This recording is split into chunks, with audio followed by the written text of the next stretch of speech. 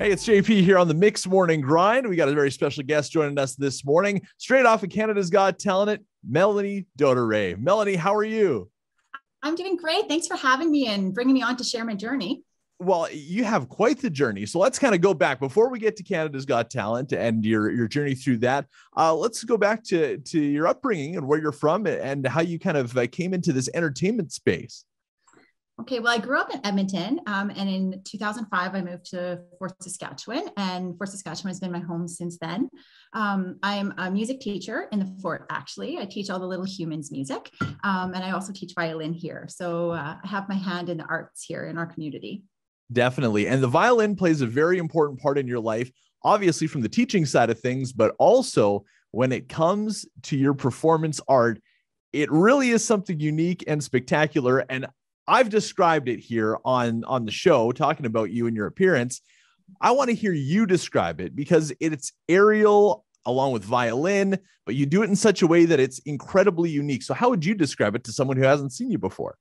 Well, I'm Canada's first aerial fabric violinist. So what that means is that you'll hear hopefully some of your favorite music, and then you'll be visually entertained as I'm flipping and moving through all this different fabric, and you won't kind of know what to expect next. And it's just something that's very different for your eyes and a way for you to experience music a little bit differently.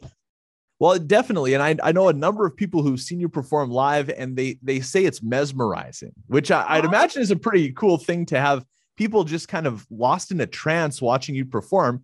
And even watching a video of you, Melanie, it's very pleasing to the eye because you're trying to figure out what's going on, but it's kind of beautiful at the same time.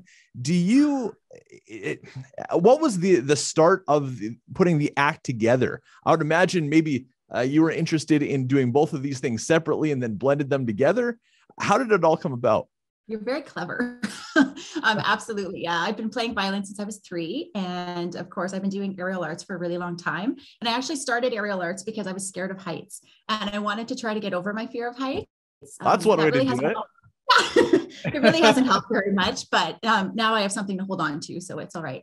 But it was right before COVID, actually, a year and some before COVID. I was searching on YouTube for music for an aerial routine, and in front of me popped a lady named Janice Martin. And I believe it's really important to pay homage to those who come before you.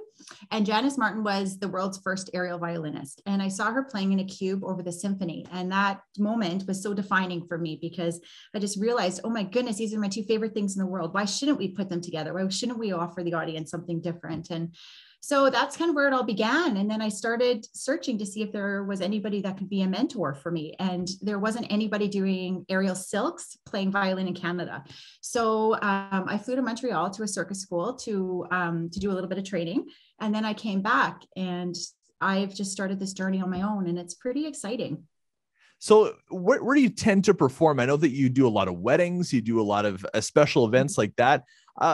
Is there a certain event that you really like doing that kind of brings out the best in your act? I'd imagine a wedding is somewhere where kind of love is in the air and beautiful things are all around. Yeah. That's probably Yeah. a big one, right?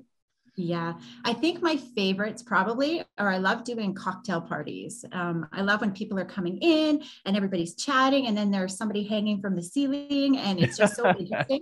I can also, in my apparatus, I can also pour drinks for people, so I can have a little something different too. Oh, But yeah, you can bartend too at the same time, right? Right? Yeah, so it's just something. Those are my favorites to do. My dream would one day to be able to play with Pink. She could be in the sky and that would be like an amazing dream come true. But right? till then, I just want to be able to just share my art and do what I enjoy doing. Yeah. Is there ever, because you've been doing this for a long time, is there ever a little bit of fear that goes into doing the silks? Because when I watch people do it, I know that you have the right training to like make this all work. Yeah. But at the same time, there's a lot of room for error there, isn't there? Yeah, there is. But you know what, to be honest, when I'm doing it with a violin, I'm choosing moves that allow me to move with my instrument. So when I actually get to perform without my instrument, my vocabulary is very different because I can navigate through things through the tighter spots a little bit easier.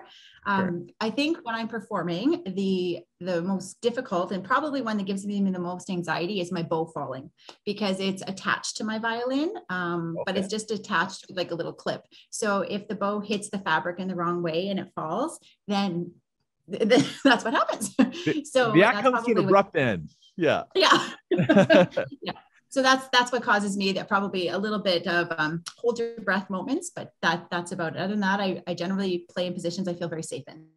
Now, before we get into the Canada's Got Talent side of things, is there a favorite song that you like to perform, Melanie? Oh, yes, I do. My favorite song is Mad Bulgar by Gordon Stobie. He's a Canadian composer, and he wrote a piece that sounds very Eastern European. And I love that scale. I love that sound, that nuance. And I love celebrating Canadian composers. So for Awesome. me, that's definitely my favorite. And then I've found generally that people respond the most to different pop music, things that they can sing. Yeah. For festivals, I do like to kind of take it up a little bit, and I'll do a little bit of looping myself where I create everything on the ground and then I add it and I choreograph to it in the sky. So that's something that's kind of special for music festivals. Awesome. Now, speaking of, Canadian composers and Canadian talent, Canada's Got Talent. You made your check through that show to that stage. Tell us about the process and how, I guess, you auditioned in the first place and went from there. Yeah, crazy. So I was getting messages from people who had seen the advertisements on social media that they were taking auditions. And because of COVID, we were in the heart of COVID at that time. Auditions were very different. So you had to submit a video, but once you did, you were under contract not to say anything. So I had to keep this enormous secret and hold it very close and dear to my heart for a very long time. So once you submit a video, then it's not guaranteed you'll get a call, but I got a call right away. And they said, we'd like to hear more from you. And so you do more Zoom interviews and you do that whole process, and they see if you would be a good fit for the live auditions on the show. And my journey took me there, which was really, really exciting. So in November, that's when we flew there for those live auditions. So I've had to keep this in my heart since November. It's so hard. So But yes, what's the reaction been from friends and family so far? you know what? So much supportive. I went there just wanting to share my journey and to just to inspire little humans. There's no limits to what they can do with their music. So no matter what the outcome, I think a lot of the little kids have thought it's pretty cool to see their teacher on TV. And really, as a mom of two, my kids, I think really, really saw their mom being brave and being a risk taker. And I think that that's something really important that they saw from this. So Totally. And I think, as you were mentioning earlier in the interview too, how you're not seeing someone in every city do this kind of act. You are the first in Canada to be doing it. So it's something different that I guarantee you that at least somebody watched and thought, oh, I need to learn how to do that. Right. So it's got to kind of be cool to be a trailblazer that way.